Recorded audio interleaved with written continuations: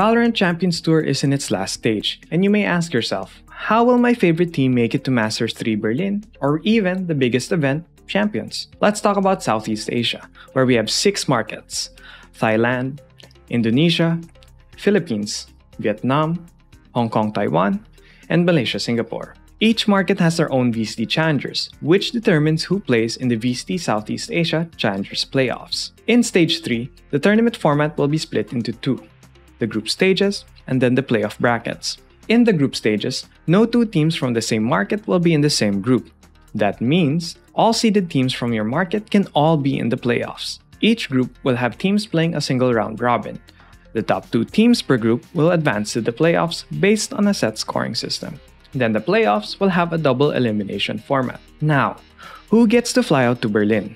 That would be the 2 teams that make it to the finals of this event. Yes, unlike Masters 2 Reykjavik with only 1 slot, Southeast Asia is now given 2 slots. That's 2 teams to represent the region in Masters 3. But what about Champions, the Worlds, TI, the culminating event of VALORANT Champions Tour?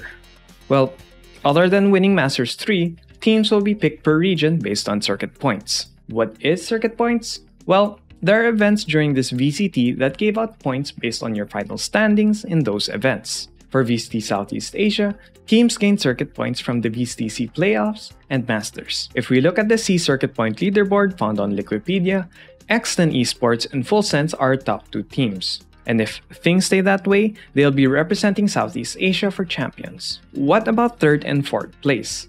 Well, they still have a chance to make it to Champions through the Asia Last Chance qualifiers, where they'll face teams from Japan, Korea, and VALORANT Conquerors, where there can only be 1 team that makes it out. Here are the circuit points that will be awarded for the Stage 3 VCT Southeast Asia playoffs. The highest points that teams can receive is 80 points for placing 3rd. Why are these numbers so important?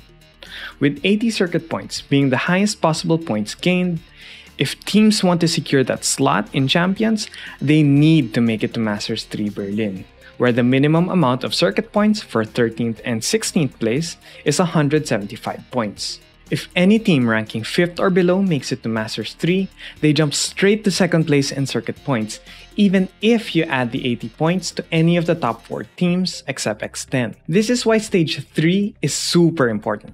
Not just to get a taste of LAN in Berlin, but also to participate in the bigger cake, Champions. But we never know if Riot chooses to change up the rules or format with regards to the circuit points and last chance qualifiers.